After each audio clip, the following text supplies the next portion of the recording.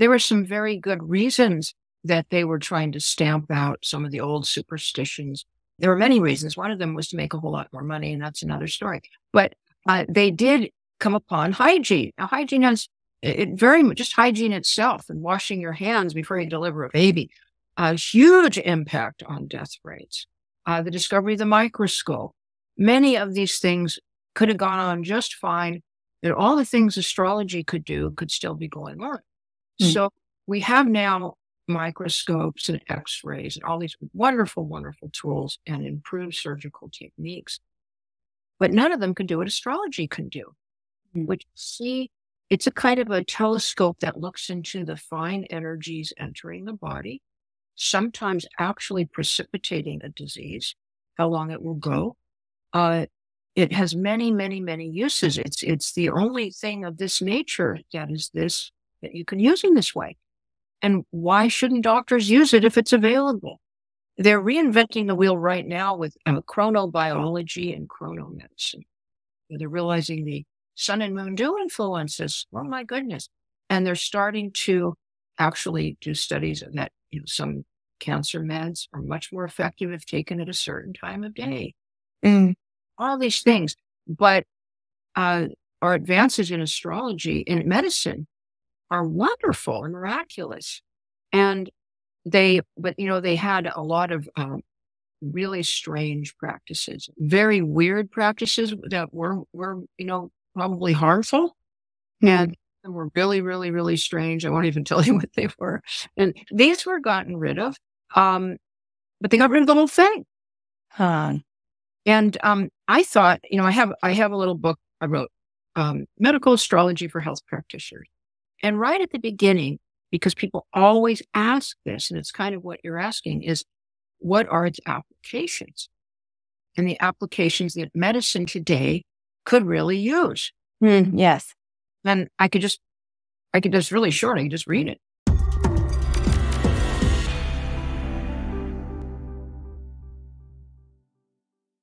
Hello, I'm Judith Hill. I've worked with medical astrology since 1983, following a decade and a half in a full-service astrological practice, and I witnessed firsthand just how powerful it can be.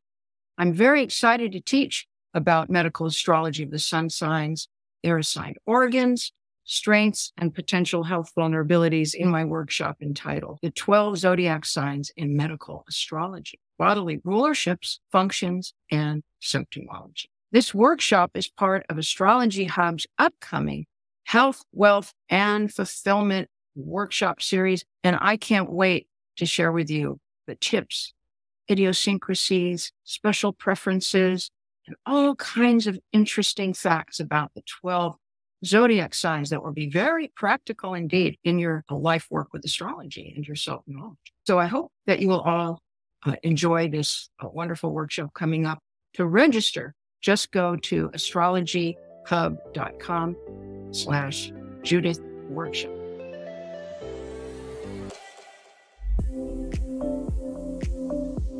Well, hello, everybody, and welcome.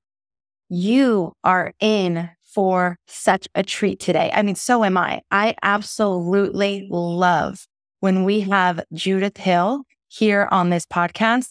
And I know that you also love it because I get to see the comments and get to see the response to Judith's episode. So we're so grateful she's here. For those of you who don't know Judith Hill, she is an internationally renowned researcher, the award-winning author of 13 books, and one of the world's foremost teachers in medical astrology. Today, she is going to be talking to us about kind of the relationship, we'll say, between astrology and medicine. And we were kind of joking before we went live, is astrology the sister of medicine? Is astrology more the estranged spouse of medicine? And we'll let Judith explain why we could probably go either way. But we also briefly touched upon this topic, if you're interested in exploring more from Judith, in an episode on the podcast entitled Planetary Transits from a Medical Perspective. So you can watch that one on the podcast. And or to directly go there, you can go to astrologyhub.com/health transits, or we'll also put the link in the show notes for this episode. Judith is also one of the 3 featured master astrologers in our upcoming Health, Wealth, and Fulfillment workshop series. So Judith is going to be covering, obviously, the topic of health and how we can actually use our astrology charts to both see where our tendencies are, where we need to be careful about our health, but then also how to optimize our health with that same information in our astrology charts. So Judith, I am so grateful that you're here. Thank you for joining us for the Astrology Hub podcast. You're welcome, Amanda. And I'm very excited about today. Yes. And you're teaching next week, which is going to be super amazing to have you back 2 weeks in a row. Thank you. Yeah. All right. So let's start with the big picture. Can you help us explain the concept of medical astrology and how it's historically been linked to the practice of medicine? All right. Well, medical astrology in the system that came up through ancient Greece into the West is really called astrological medicine. And it's a system of medicine. Whereas medical astrology, you could use for many, many purposes, like what the mon's doing, but a system of medicine, very similar to traditional Chinese medicine or Ayurvedic medicine. And so all through the West, the doctor was expected to know this. And in fact, you had to get pass your astrological exams in the European universities of medicine until 1666. I realized that. And it was completely legal with the church. It was considered a natural and necessary use of astrology. This was determined at the Tridentine Council in the 1500s. And it was not an illegal form of astrology at all. But what it does is it enables the practitioner to see the energies flowing in behind and informing the bodily nature of an individual, also the disease, the causes, and then therefore how you might treat it. Also timing. So it's invaluable in many timing purposes, and we can go into that later. You just said something that kind of perked my attention, that the medical practitioner was able to see the energies flowing in, that the astrology was able to point them in the direction of those energies. But I don't feel that today's medical practitioners necessarily speak or think in terms of an energy coming in and influencing a body. So, right. Where did that complete disconnect or diversion happen? Well, I can pin it exactly. So seeing the energetics behind the body is still used in Asia, in India, and it was how it was begun in ancient Greece. And so medicine was looked at as, partly the energetic flows that behind what we see physically. So when we get to about right at the end of the Enlightenment, right about 1700, and the new sciences were coming in, and they discovered a number of things, such as the circulation of blood and the true reason we had a liver. And also they discovered that the earth was not the center of the universe. Therefore, astrology must be wrong. And so we began getting this very mechanical view of life.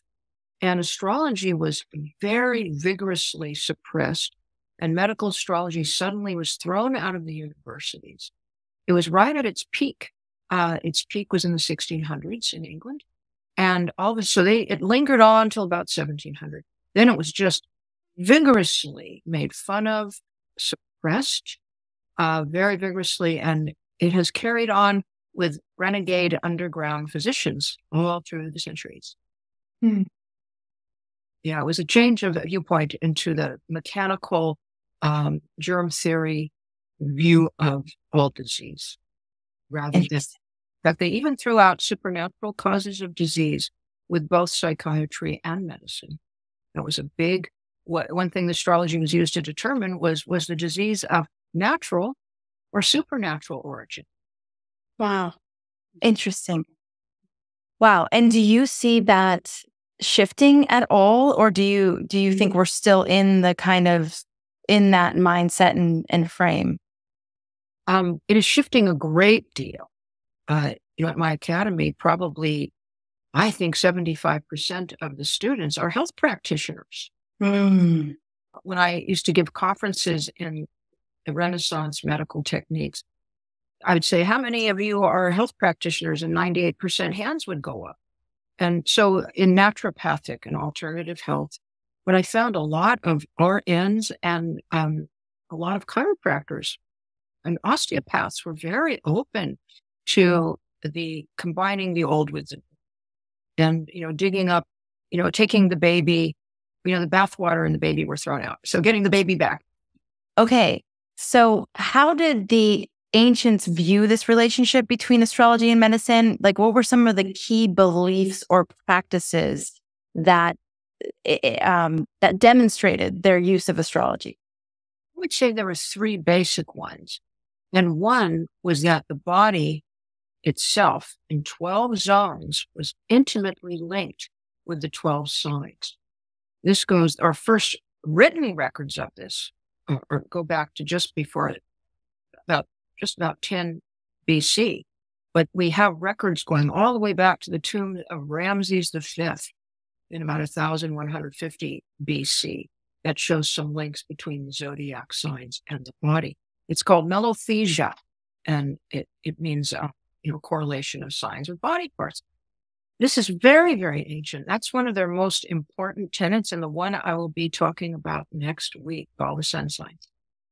And then the other very, very important key was that planets emit rays, cosmic rays or beams, and they have temperature.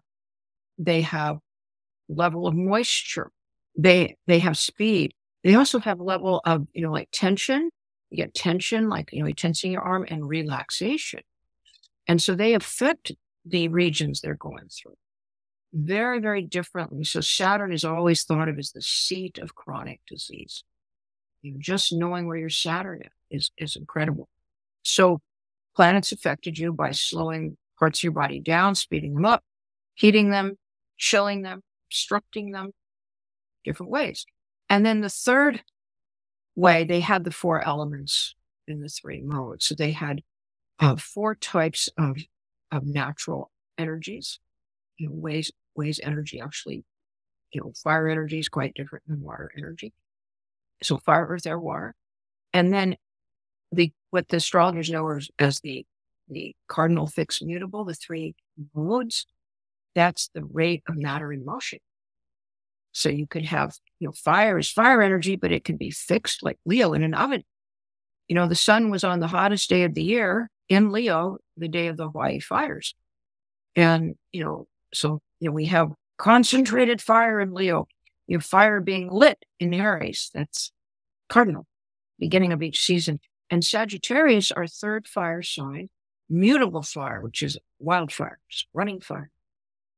And you'll feel, if you learn to feel these energies, you'll feel them in these people who are prominent in these signs. You all know you're toe-tapping Sagittarians. The doctor, famous doctor, medical astrologer, William Davidson, he used to say Sagittarius has too much life. Too much life. That's pretty cute. Where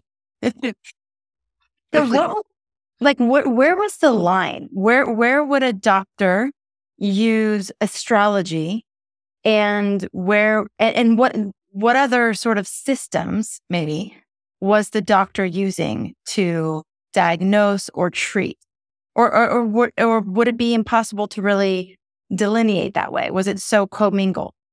Well, I would say it was an astrological medicine. They called it astrological physic. It was a three-pronged stool. So you had astrology, you had herbalism or other medicinal remedials, and then you had patient examination, which included the West had the pulse and the tongue, just like the Chinese. The Greeks had that. They look at the urine. They would study the urine. And so the doctors would even, their shop sign often had a little urine cask on it. They were called piss prophets in England.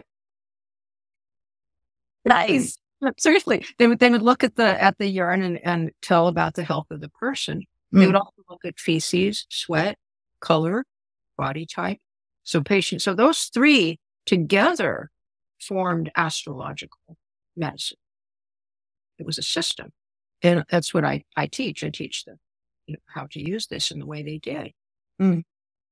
Judith, I think there's a perception that because of our modern medicine, we have longer lifespans. We're actually healthier. So I think there's a perception that the shift that happened in this time period that you talked about earlier resulted in better health, resulted in better health practices. It took the superstition out and really made medicine something even more legitimate. And I'm voicing what I think is in a lot of the collective ideas around medicine before and medicine now. So can you just speak to that? Well, I sure can. This is a subject dear to my heart. So there were some very good reasons that they were trying to stamp out some of the old superstitions. There were many reasons. One of them was to make a whole lot more money, and that's another story. But they did come upon hygiene. Now, hygiene has very much just hygiene itself and washing your hands before you deliver a baby. A huge impact on death rates. The discovery of the microscope. Many of these things could have gone on just fine. And all the things astrology could do could still be going on. So we have now microscopes and x-rays and all these wonderful, wonderful tools and improved surgical techniques. But none of them can do what astrology can do. Which, see, it's a kind of a telescope that looks into the fine energies entering the body, sometimes actually precipitating a disease, how long it will go. It has many, many, many uses. It's the only thing of this nature that you can use in this way. And why shouldn't doctors use it if it's available? They're reinventing the wheel right now with chronobiology and chronomedicine. They're realizing the sun and moon do influence us. Oh my goodness. And they're starting to actually do studies that some cancer meds are much more effective if taken at a certain time of day. All these things. But our advances in astrology and medicine are wonderful and miraculous. And they had a lot of really strange practices, very weird practices that were probably harmful. And were really, really, really strange. I won't even tell you what they were. And these were gotten rid of. But they got rid of the whole thing. And I thought, I have a little book I wrote, Medical Astrology for Health Practitioners. And right at the beginning, because people always ask this, and it's kind of what you're asking, is what are its applications? And the applications that medicine today could really use. Yes. And I could just really short, I could just read it, Yeah, definitely. And before you do that, I just wanted to mention to our listeners and our viewers that we will put the links to Judith's book, to Judith's school. We have partnered with Judith's school, so we're very, very happy to introduce as many of our students into Judith's school because it's an incredible academy that she's created. And if you are interested in this at all, I highly recommend you check it out. So we'll put the links in the show notes. And so you don't have to worry about that right now. You can stay focused on what Judith's saying. So go ahead, Judith. Sorry. So people always say, well, what is it good for? And so number one, selecting safe surgery dates. This is just absolutely remarkable. And that's one of the best.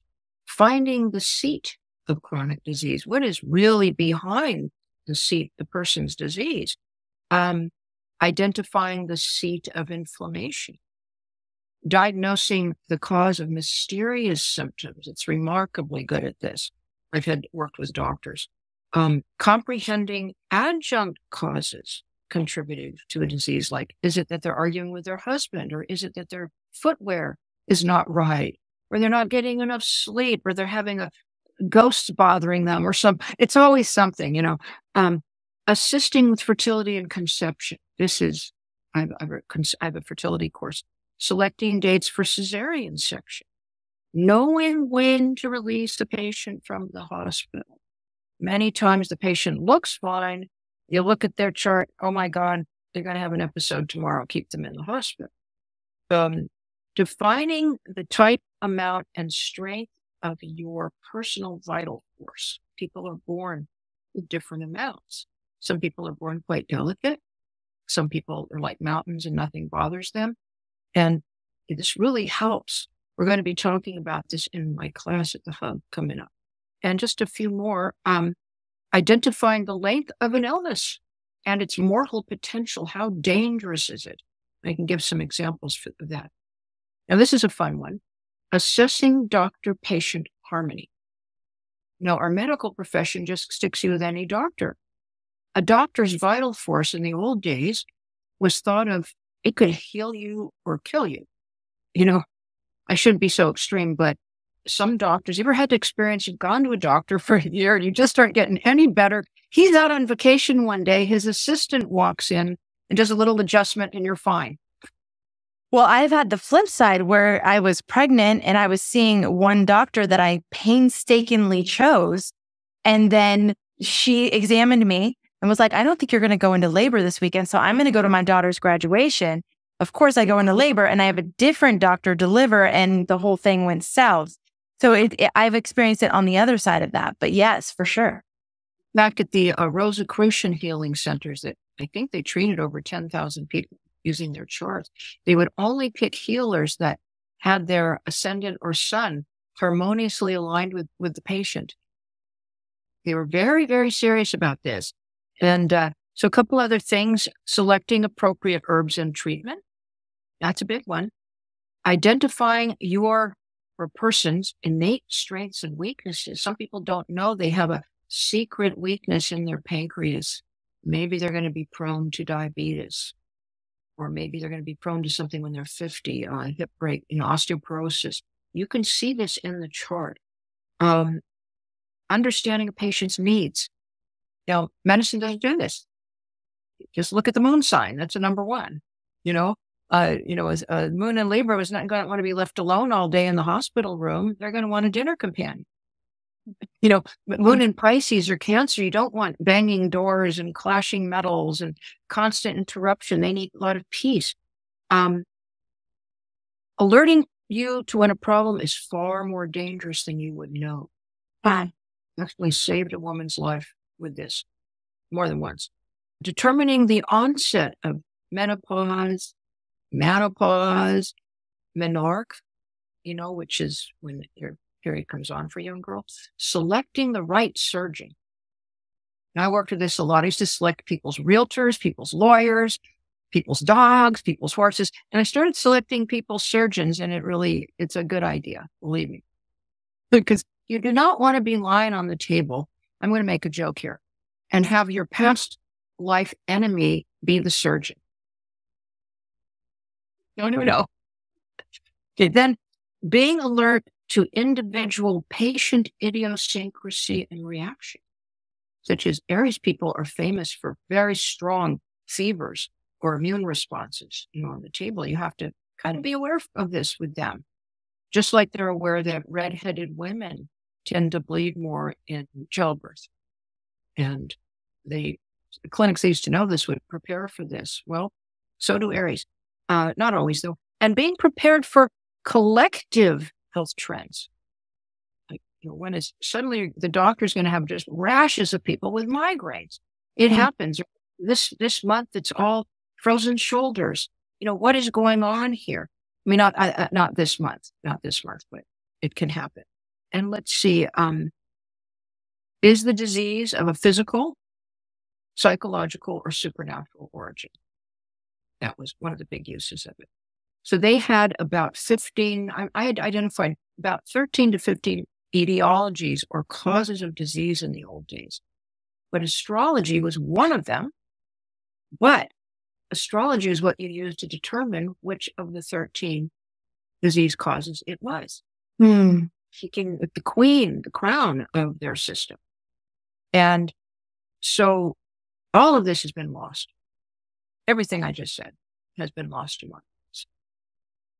I mean, I can see why. I mean, because it's such a custom tailored approach to working with a person, and just the way the system is set up now, it's like they actually couldn't facilitate it in this way where they're giving custom tailored treatment, and the Libra moon gets a companion at dinner, when she's in the hospital, and it's the system itself isn't conducive to this type of personalized treatment. And like you mentioned before, if it's as effective as what you're saying, it actually might help people get a lot better, which isn't always the goal because of the financial aspect of things.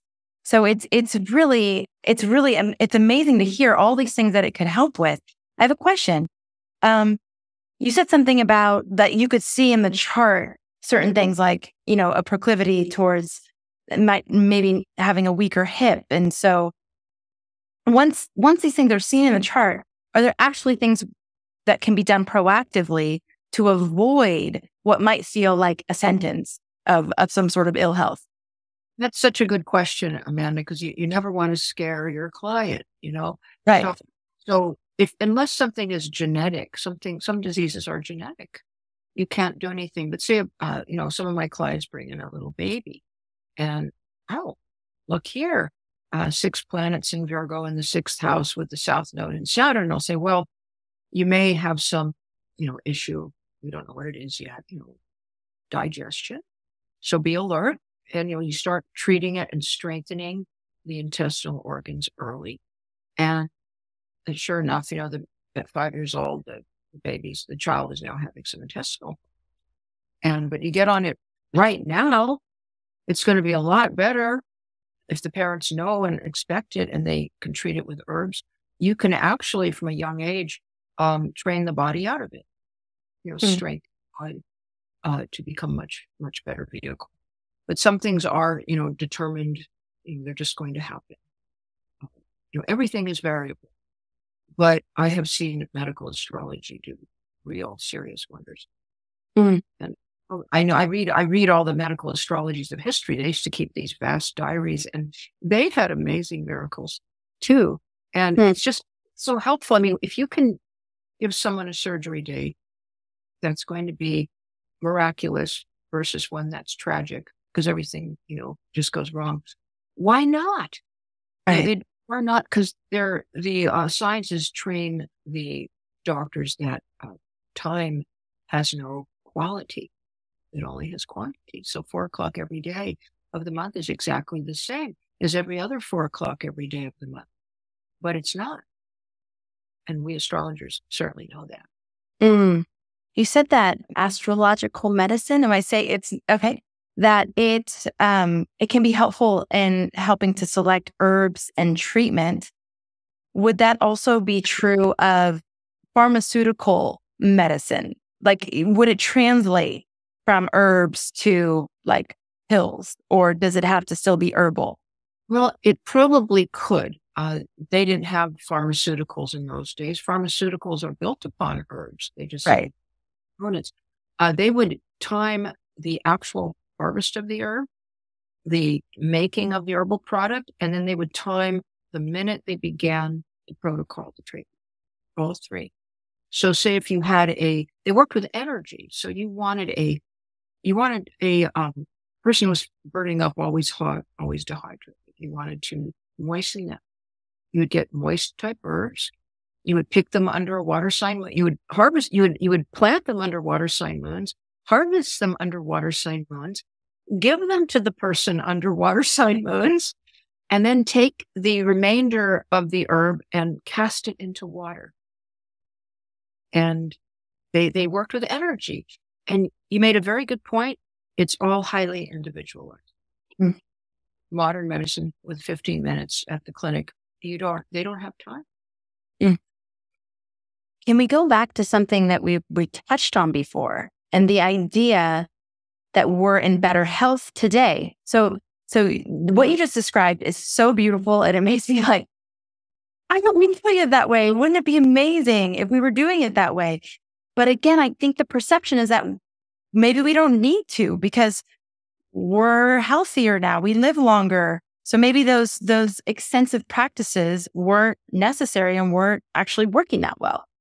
Well, I'll put it this way. That's a very intriguing question. Diets have improved a great deal too. They had terrible diets in old England. But you meet these people, they're, 102 years old on TV, and they say, well, what's your secret? And they say, I had 2 cigars and a fifth of whiskey every day. And it's like, well, gosh, if they didn't, they'd live till they were 120. That's how I look at it. This is like miraculous gene person. So same thing. If you could use medical astrology and be healthier still, or we still lose people in freak surgery accidents, and we still can let people out of the hospital on a wrong day and they die. We still can very much improve treatments and get the exact medicine for them, not just the same medicine for everybody with that so-called same disease. The medicine should be, looked at for that person. And we're actually having huge problems they did not have. They didn't have our levels of obesity and diabetes and heart disease and suicide. And so we have our problems. We do have a much longer lifespan, but only recently. When I was born, the average lifespan was 60. The average lifespan of Native American women in this country today is very low.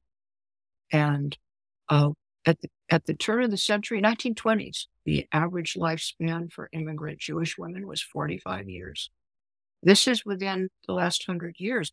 It's only really recently we've gotten this in the West. They've always had it in Japan. These very extended lifespans. People used to die of tooth infection. But yeah, we have now all these antibiotics and surgical, miracles, many. We have glasses. Yes. Okay. So basically what I'm hearing you say is that, yes, we've made improvements on some levels, but there's not all perfect, right? But we've made some improvements that have extended our lifespan. And if that was paired with some of the astrological insights and wisdom and direct information, that it could be even better.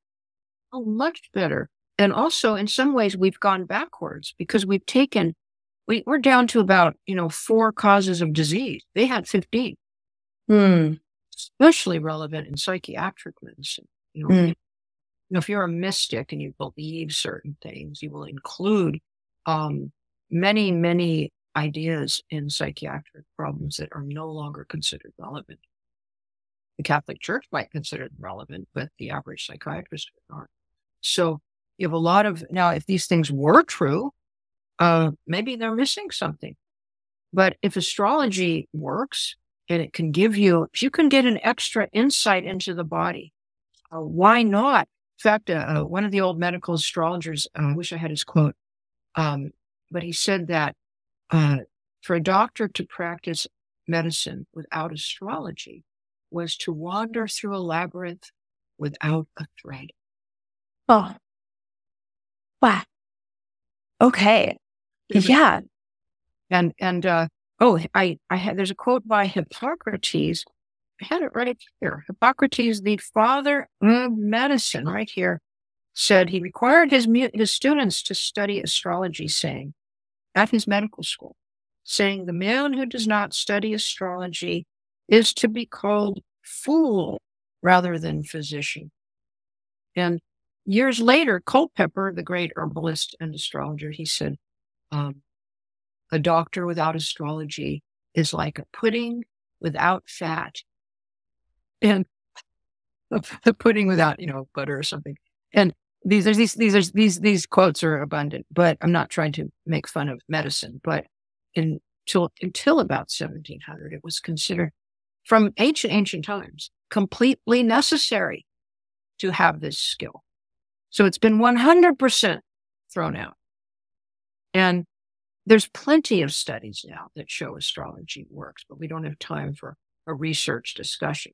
We can't run around saying there's been nothing that proves astrology. Mm.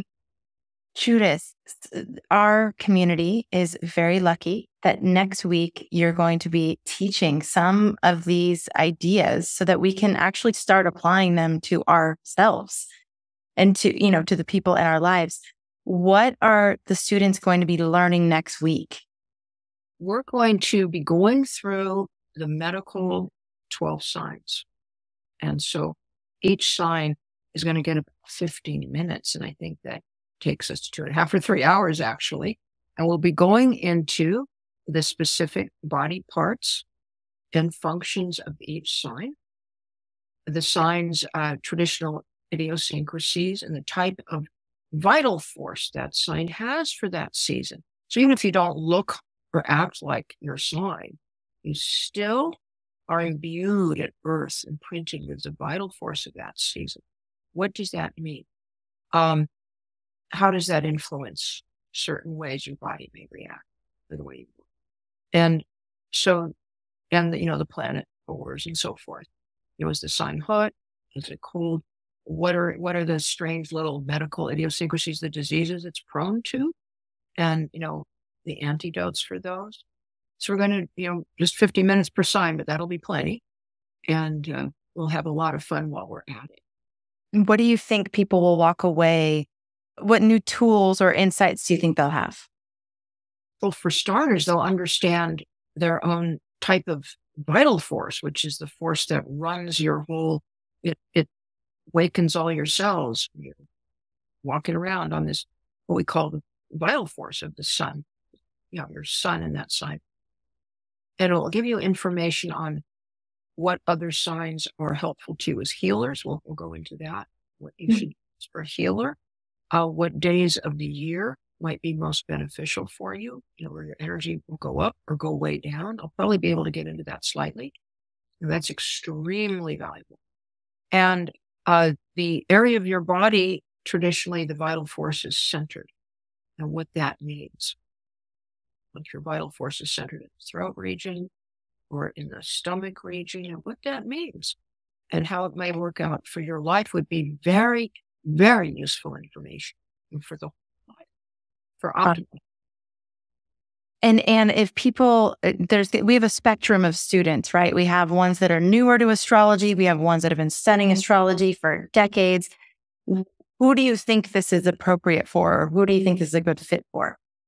Well, the fun part about this class is that it's great for the complete beginner and the professional. Anybody who hasn't studied melothesia or the 12 medical zodiac signs will gain an immense amount of practical, useful information. I like to give very useful information. I give them a little too much meat, if anything. So they're every time they just keep feeding it in. So everybody will get something out of this, even the advanced to the beginner. Well, and the good news, if you do end up giving us too much meat, as you just said, people will have access to the recordings. So if you take the class and you participate and you get 75% of what Judith teaches, but then there's a 25% that you're like, I don't quite get that yet. You can revisit it. You can come back to it. You can learn from it over and over. And that's the thing I've really experienced with astrology is that it reveals itself in layers. And when you're ready for each layer, you get it. And then there's certain things that go over your head, but then you come back to it. It's like, oh, wait, I get that now. Wow, that's amazing. I didn't even understand what they were saying before. So it sounds to me like there will be some elements of that for students as well. Yeah. And the fun part is you don't have to know how to read a chart. You don't even have to have a chart with you, though it's nice. You just have to know what sign you are. That's got the sun sign, sort of erroneously, but the sign your sun was in at birth is your birthday. That's your sun sign. So, are you a Virgo? Are you a Taurus? If you know that, you'll get a great deal out of this class. You don't have to be an astrologer. Amazing. Judith, you just said something interesting. I'd love to hear why. You said the sun sign, it's called that somewhat erroneously. Why do you say that? Well, because it's the sign the sun is in. Mm. It's not the sun sign. It's just kind of said, it's kind of like, it's just an odd use of English. So it's the sun's sign at birth. The sun's birth sign would be more accurate. The sun's birth. That's such a great point. Okay, thank you. But we could say if a planet is in a sign, the planets don't rule the signs. The sun is what's creating these signs, the sun's path. So it's a little different for the sun than, say, Mars being in Aries. Right. Yeah. Sign or Venus sign or something. But the sun kind of rules all the signs. So yeah, it's the personal sun sign. It's a little, yeah. Well, you are an incredible teacher, and we are so very lucky to have you on our roster of teachers for this upcoming series. So Judith, thank you so much. We're really looking forward to it. Thank you for everything that you shared here today. I think it's so illuminating, and also a little bit frustrating because there's such a disconnect currently. Let's go to that question that we had in the very beginning. Is astrology actually more the estranged spouse of medicine, or is it more the sister of medicine, or both? I would say it's the estranged spouse because they used to be married. Or used to be married, and one of them kicked the other one out. Well, they kicked women out too. They made it so women couldn't practice medicine at the same time. And yes, and kind of in the same period this was going on. It went over a few hundred years, but it is the estranged spouse, and they used to be so closely partnered. They were one thing until about 1700. Okay, so much has lost, but the good news is that more and more people are interested. They're coming back to it. They're asking the questions. So that's really good. For those of you who are interested in diving into this topic, go to astrologyhub.com/workshop. When you go there, you're going to see 3 workshops in this series. One on health, delivered by Judith. One on wealth, delivered by Georgia Stathis. And one on fulfillment, taught by Michael Bryan. So these 3 teachers, we teamed them up for this workshop series to cover these really important aspects of life and how you can actually use your astrology chart to optimize these areas of life. So you can either opt in. If you're like, oh, I just want the medical one with Judith, you can just take that workshop. That is an option. But if you're interested in the whole series, you can opt in for the workshop series bundle. And when you do that, you'll get the 3 workshops for the price of 2. So this is all happening starting next week. If you're really busy and you're like, oh my gosh, I don't know if I'm going to be able to take the classes right now, it's okay. I highly encourage you to enroll in the series now because you will also lock in the promotional pricing for the series. So that pricing will end at the end of September. So now's a great time to just jump in. You'll have access to the recordings. You can revisit the information when you need it, and it'll live in your astrology learning library. You also can check out Judith's school, which next week will be a great introduction to the type of teaching that Judith does in her school. So if you take that and then you go, oh my gosh, I want to go deeper, I'm going to go all the way, you will have an option to join Judith's school as well. The links for that are in the description or the show notes underneath this video. Check it out. Judith, thank you for being here, for sharing your wisdom. You are such a joy and it's such a pleasure and literally such a gift to all of us who love astrology and love learning all the different ways that it can help us in our lives. So thank you for the work that you do. And especially thank you for sharing it here with us in this community. Thank you, Amanda. I thank you for this opportunity very much. All right, everybody. Thank you for being here. Thank you for making astrology a part of your life. And we will catch you on the next episode. Take care, everyone.